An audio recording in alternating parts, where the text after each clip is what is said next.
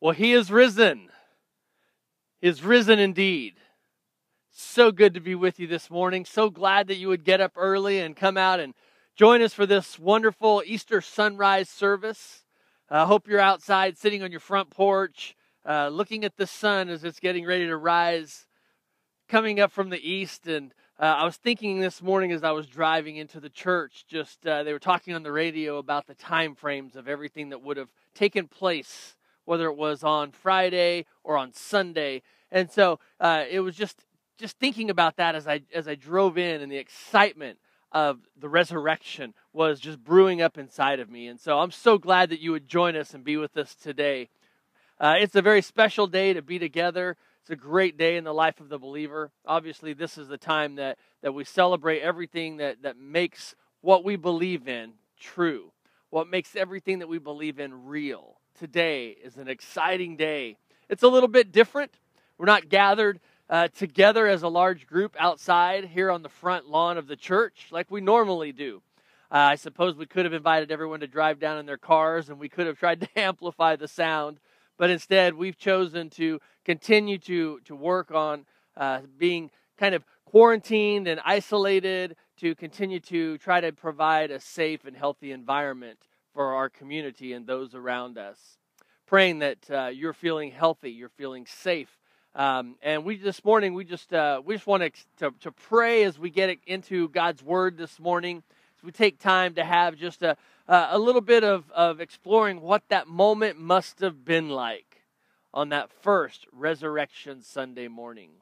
So what I'd like to do before we get in is just take a moment, gather our thoughts, pull our hearts and minds together, and let's take a moment and pray and seek the Lord. So if you would join me as we pray. Father in heaven, we are so delighted to be able to be in your presence. We're so thankful that you would invite us to be with you. God, we're thankful for what today represents, Resurrection Sunday, the day that you did the very thing that you promised to do, which was rise again. Father, we thank you that through that, Lord, we find hope in our lives today, Father, through that act of love that we've been celebrating this past week. Father, we pray now that as we gather this morning, Lord, that you would speak into our hearts and our minds, and that you would, God, allow this day to be a day that would impact us in new ways. Lord, we pray for those who are sick, who are still battling things. My friend who is in the hospital battling the virus, we just lift him up and ask for your blessing, Father, in his physical body. Father, we pray for my mom and her health journey and ask that you would touch her physical body. Pray for the whole family during these trying times. Father, we continue to pray for our church and ask that you would be with us, that you would bless us as we gather. God, we love you and we praise you. We ask these things in your name. Amen. Well, it is exciting to be with you this morning. Today we celebrate the resurrection of the Lord, our Lord and Savior, Jesus Christ. And it's an exciting time. Last week was Palm Sunday, and we celebrated that triumphant entry of Jesus as he came into Jerusalem. And then I gave you some great challenges for the week that I'm hoping you took on and that you tried to apply each day of the week as you walk through Holy Week and what that looked like leading up to today. I was thinking of how amazing it was, how quickly things turned in that Holy Week as we talked a little bit last week. They went from cheer and exultation to turning to Jesus and saying, "We want you crucified in just a few days." What a turn of events. My question for today, especially after you watch that little video at the beginning, is, where is your Jesus? That is my question. Now, see, I've been preparing for today for weeks. And today is a little bit of a different Sunday, as we were just sharing. We're not gathered here as a large mass group. We're doing Easter in an entirely different format than we've ever done before. It's definitely a different time. As I gather this morning, coming to you, preaching from outside the church, it's here behind me. I'm thinking about what it must have been like on that Resurrection Sunday when Peter and John raced to the tomb. I love that video. I love that video because the guys were there. It's a depiction of them running to the tomb to see if what Mary had said was really true. And as they looked inside, their first reaction obviously was, "Where is Jesus?" Because he was no longer inside the tomb. So this morning, as we kind of think about that, where is your Jesus? I want to share with you a few places that he is not this morning. The first response I want to share with you this morning is I want to tell you that Jesus is not on the cross. See, Scripture tells us that later Joseph of Arimathea asked Pilate for the body of Jesus. Now, Joseph was a disciple of Jesus, but secretly because he feared the Jews. Now, with Pilate's permission, he came and took the body away, and he was accompanied by Nicodemus, the man who earlier had visited Jesus at night. Nicodemus brought a mixture of myrrh and aloes, about 75 pounds, and taking Jesus' body, the two of them wrapped it with the spices and strips of linen. And this was in accordance with the Jewish burial customs. Now, at the place where Jesus was crucified, there was a garden, and in the garden there was a tomb. It was a tomb in which no one had ever been laid. And because it was the Jewish day of preparation, and since the tomb was nearby, they laid Jesus there. Now, I will tell you that personally, I struggle a little bit when I see a crucifix. And I understand that for a lot of people, it is an extremely holy symbol. For many people, many churches. And I understand that, but I still struggle with that. I struggle with that because Scripture tells us that Jesus is no longer on the cross. I just shared with you that he was taken down from the cross, and he was taken to a tomb. So I would ask you this morning the question, where is your Jesus? The second place that I will tell you about that Jesus is not is, he is not in that tomb.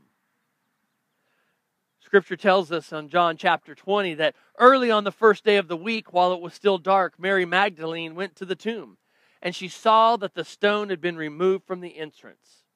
And so she came running to Simon Peter and the other disciple, the one who Jesus loved. And she said, "They have taken the Lord out of the tomb, and I don't know where they have put him."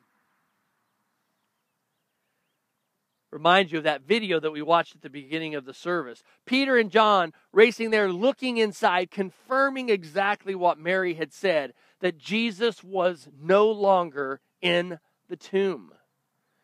In John chapter 20, a little further down, it says, so that Peter and the other disciple had started for the tomb, and both were running. But the other disciple outran Peter. And so he reached the tomb first. He bent over and he looked in at the strips of linen lying there, but he did not go in. It says, then Simon Peter, who was behind him, arrived, and he went into the tomb. He saw the strips of cloth, of linen lying there. And he saw the burial cloth lying there as well. And he remembered that had been around Jesus' head. The cloth was folded up all by itself, separate from the linen. Finally, the other disciple who had reached the tomb first, also went inside, and he saw and he believed. Again, I ask the question, where is your Jesus? The third place that I will tell you Jesus is not, is he is not dead. That's the excitement of today. That's why we gathered. That's why we're out here a little bit chilly, embracing the sunshine that's coming up behind us, because Jesus is not dead. As a matter of fact, Jesus showed up. He began to allow himself to be seen after the resurrection. A continuation in John chapter 20 says that the disciples went back to their homes, but Mary stood outside the tomb crying, and as she wept, she bent over and looked into the tomb and saw two angels in white seated where Jesus' body had been, One was at the head and the other was at the foot. They asked her, "Woman, why are you crying?" And she said, "They have taken my Lord away, and I don't know where they have put him." At this she turned and she saw Jesus standing there, but she did not realize that it was Jesus. "Woman," he said, "why are you crying? Who is it that you are looking for?" Now thinking he was the gardener, she said, "Sir, if you have carried him away, tell me where you have put him, and I will go and get him." Jesus said to her, "Mary." And she turned toward him and cried out in Aramaic, "Rabboni," which means teacher. Jesus said to her then, "Do not hold on to me, for I have not yet returned to the Father. Go instead and tell my brothers. Tell them that I am returning to my Father and to your Father, to my God and to your God." And so Mary Magdalene went to the disciples with the news, "I have seen the Lord." And she told them the things that he had said to her. Now we continue to read in Scripture and see that Jesus made several more appearances to confirm that he is no longer dead.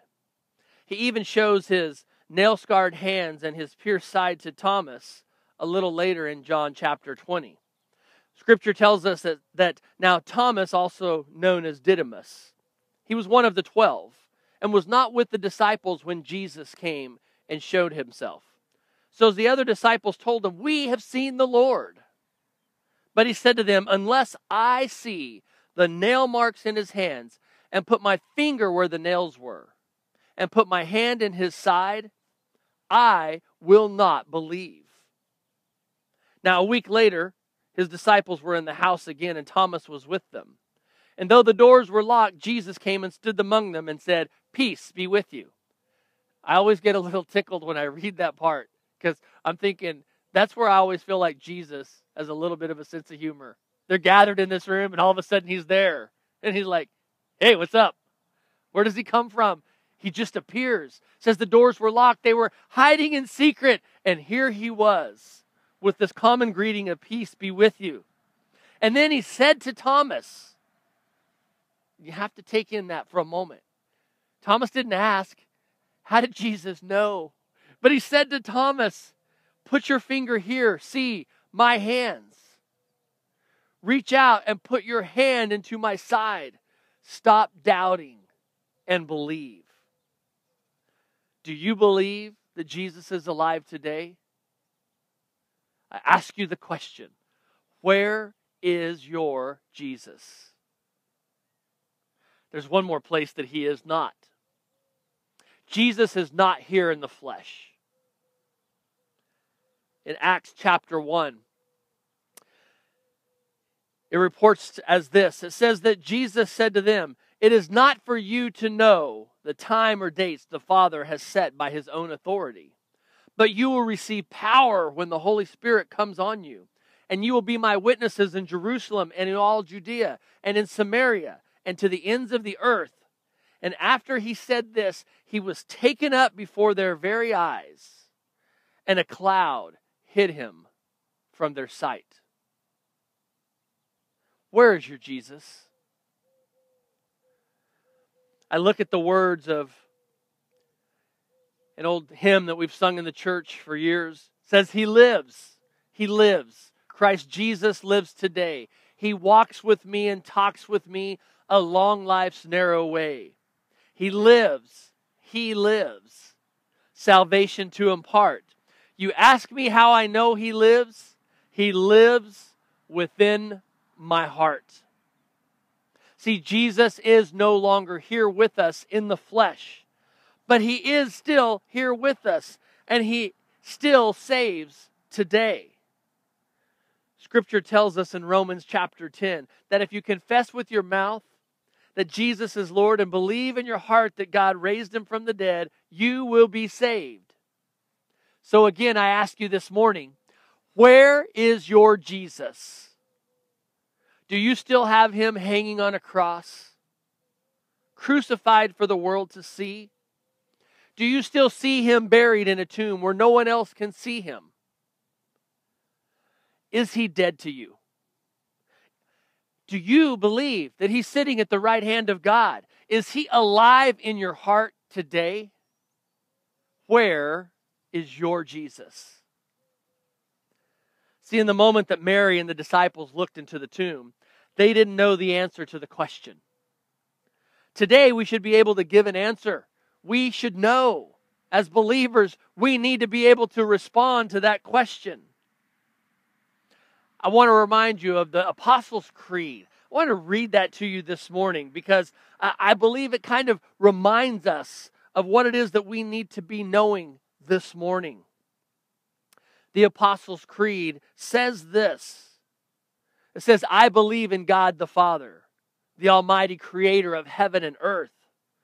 I believe in Jesus Christ, His only Son, our Lord. He was conceived by the power of the Holy Spirit and born of the Virgin Mary. He suffered under Pontius Pilate. He was crucified, died, and He was buried.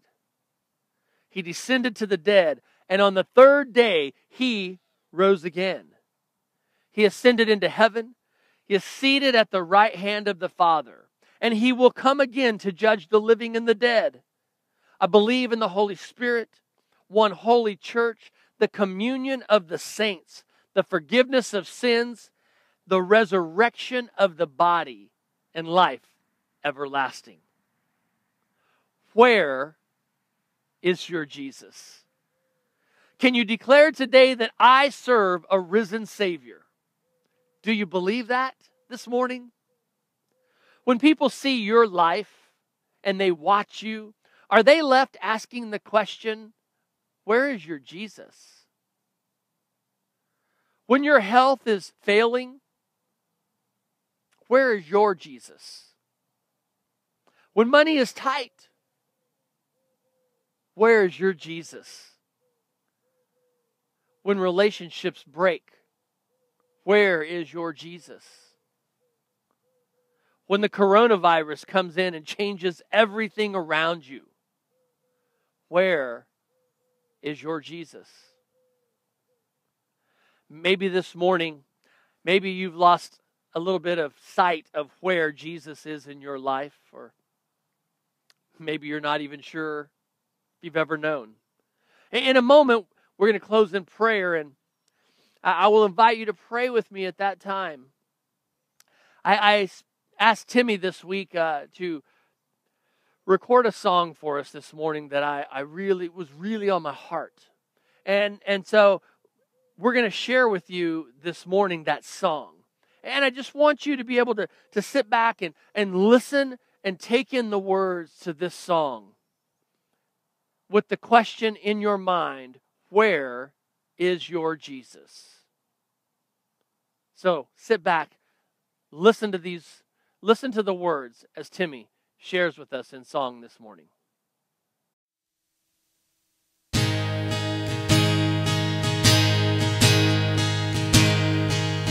He was pierced for our transgressions, He was crushed for our sin. The punishment that brought us peace was upon Him. And by His wounds we are healed. He was pierced for our transgressions, He was crushed for our sins. The punishment that brought us peace was upon Him. And by His wounds we are healed. We are healed for your sacrifice in the life that you gave. We are healed for you paid the price. By your grace we are saved. We are saved.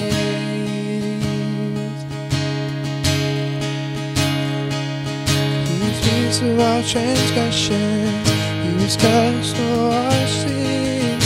The punishment that brought us peace was upon Him. By His wounds we are healed.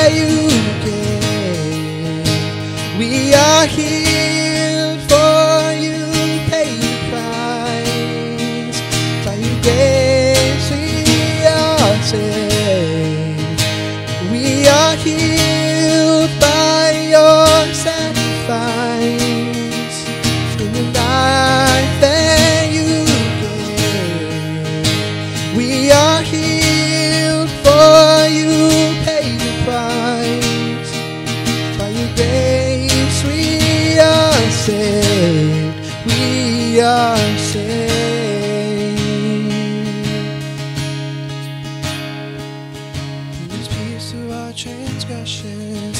He was crushed for our sins. The punishment that brought us peace was upon him. By his wounds, we are healed.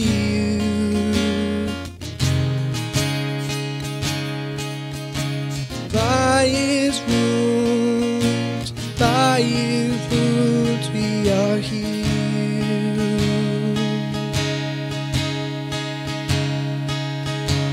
What can wash away my sin? Nothing but the blood of Jesus. Maybe you needed to be reminded of where your Jesus is this morning. Scripture tells us where your treasure is, there your heart will be. Is your treasure Jesus? Is he truly your treasure? Is he alive in your heart today? Do you believe that by his wounds we are healed? Do you believe in the resurrection? Do you believe in the things I shared in the Apostles' Creed? If not, today is a great day to invite him to come into your life, to be real. I'd love to pray with you this morning. All you need to do is just reach out to Jesus and ask him to forgive you of your sins and fill your heart with his love. And he will do that for you. If you're interested in knowing more about this Savior and this is something totally new and you're hearing about this for the first time as we celebrate this morning, I'd ask you to reach out to us at the church. Give us a call or send us an email or a message on Facebook and let us know. And we want to gather with you and we want to walk with you through this journey. I hope you really believe that song, those words, that by his wounds we are healed. I hope you know this morning where your Jesus is. And I hope that he is alive deep within your heart. Join me as we pray this morning. Father in heaven, we thank you for this moment. God, in this very different setting than we've ever experienced before. Celebrating a sunrise service in a very unique fashion. Father, we're thankful this morning for your love, for the sacrifice that you made by sending your Son into this world. We thank you that for Jesus, we thank you that he was willing to endure the cross for the shame of our sin. And that through that death on the cross and the resurrection that we celebrate today, that we have hope, that we can have peace because of the love, because of the forgiveness, because of the restitution that represented, and that because of the resurrection, we have life today. Father, would you bless us today on this very, very special Resurrection Sunday? Father, would we feel your presence? Would we draw close to you? God, would you just speak into our lives throughout this day? Lord, we love you and we praise you and we just give you this day. Thank you for your Son. Thank you for the cross. In your name we pray. Amen. I will say again, he is risen.